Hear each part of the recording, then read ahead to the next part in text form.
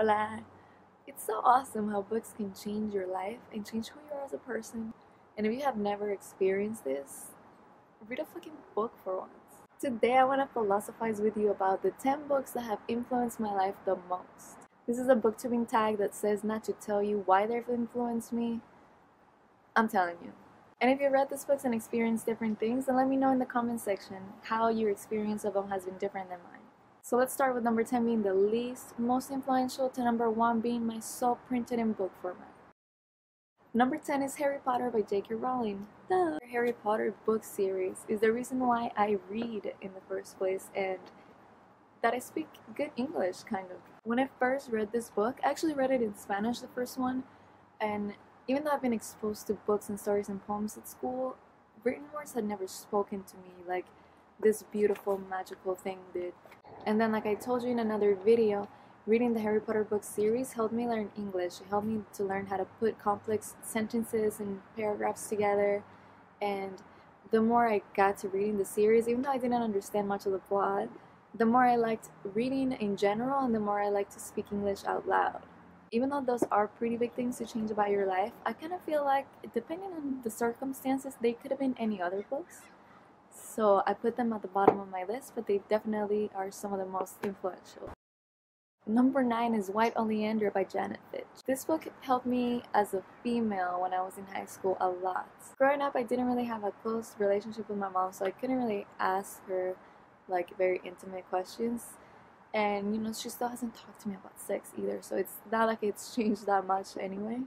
But by reading this book, I kind of felt like I was getting the advice of a mother in written format, and if you read this book, you know what I'm talking about. Astrid lives in a lot of foster homes, and at every home there's a different kind of woman. Ultimately, all of these women influence Astrid, but she's left to decide which kind of them she wants to be and how she wants to behave in relation to other people and men specifically. And as a high school girl, those were really powerful things to explore along with the main character.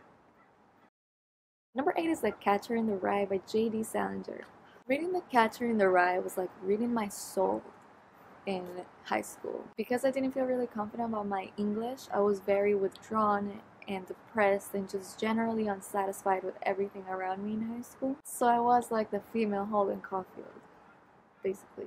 Reading this book made me feel understood and like there are other people like me that are very introspective and just generally at odds with everyone around them. And when you're in high school, you need that so much. You need to know that other people are experiencing life just the way that you do and that you're not the only weirdo. Number 7 is A Clockwork Orange by Anthony Burgess. What stuck with me about this book was that line where Alex says, "Am I just to be a clockwork orange?"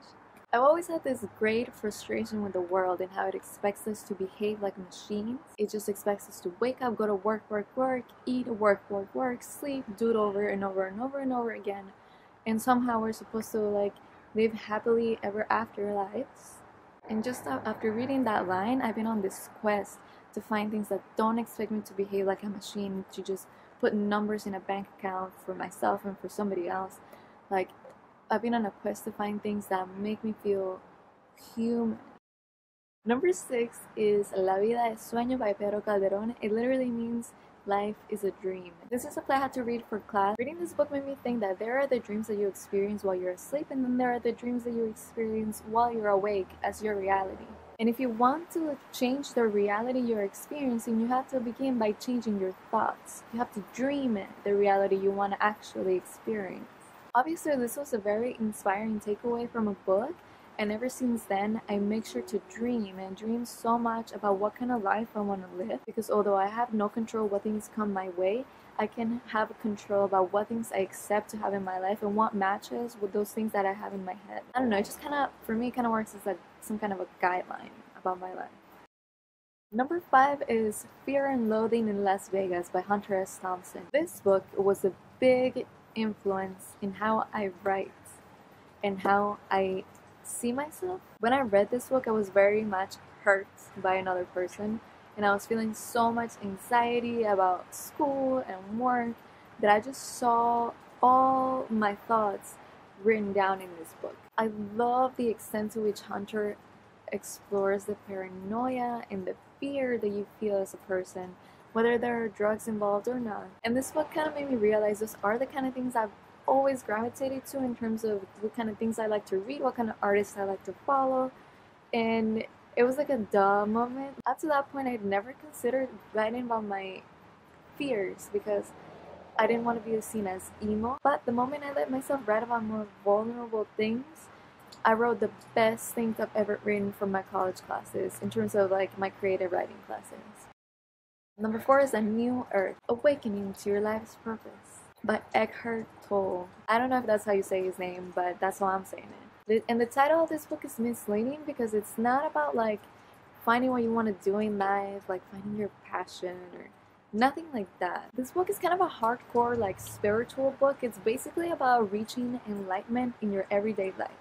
The book explains kind of how your ego works, and so that you can understand why your thinking goes so negatively on a day-to-day basis, and then you can stop it by being aware of it. Like for example, when you see someone and you kind of feel threatened on a subconscious level, you have those ugly judgmental thoughts. And I have one of those the other day on the subway when this girl got on, and because I've read this book, I can immediately stop what I'm thinking and kind of realize like, damn, my ego right now is feeling a little inferior, it's feeling threatened, and just because somebody else has positives doesn't take positives away from me.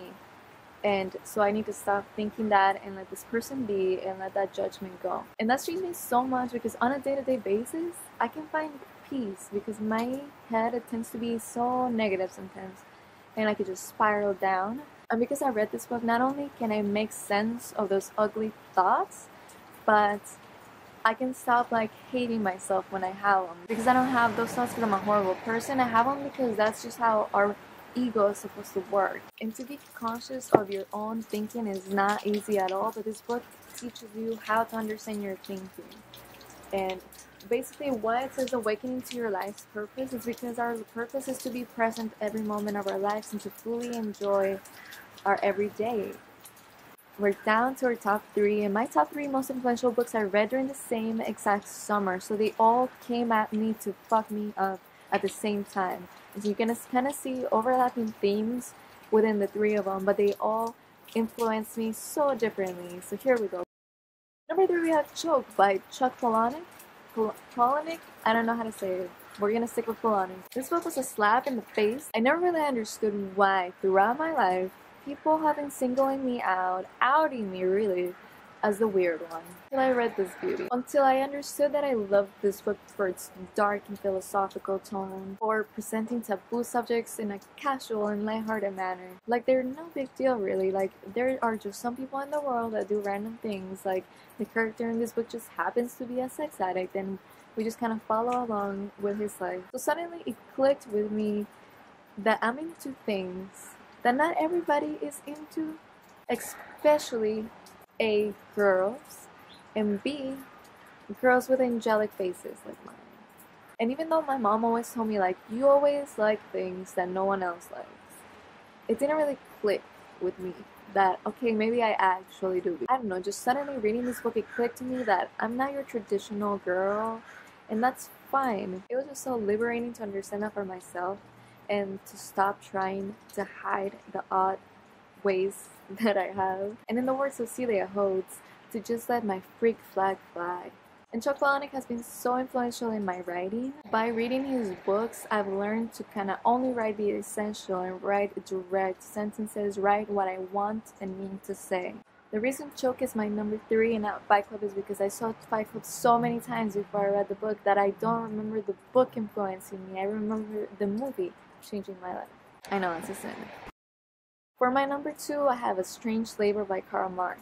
I know I'm cheating, this is not a book, it's an essay, but I don't care. It's in this list, and it's my number 2. It's in a freaking book if that counts. Also, before you leave me any comments about communism, just listen to what I have to say because it has nothing to do with communism.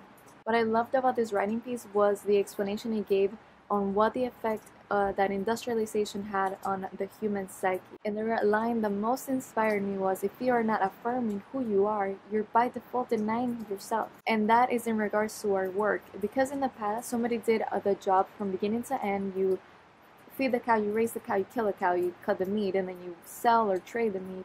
You feel proud about your work. But now that we all do just one thing over and over and over, we're not satisfied with our lives, and that's why people run to food and drugs and sex to fill in those voids. Reading this fucked me up. I can't unthink that, and now I'm on a quest to find a job and even just activities for myself that make me feel whole and don't make me feel, like I said before, like a machine.